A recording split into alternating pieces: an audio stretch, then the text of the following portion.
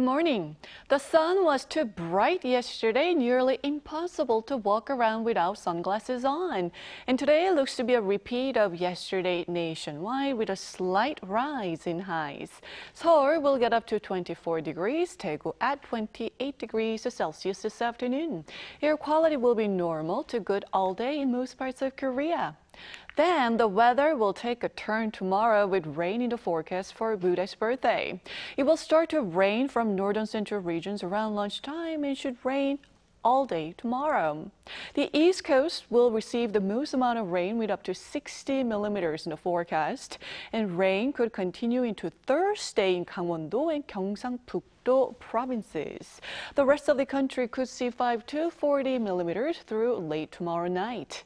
And that band of rain will bring down highs to the upper teens in the capital. Meanwhile, it's a rain-free holiday for Jeju and parts of Jeolla-do Provinces tomorrow.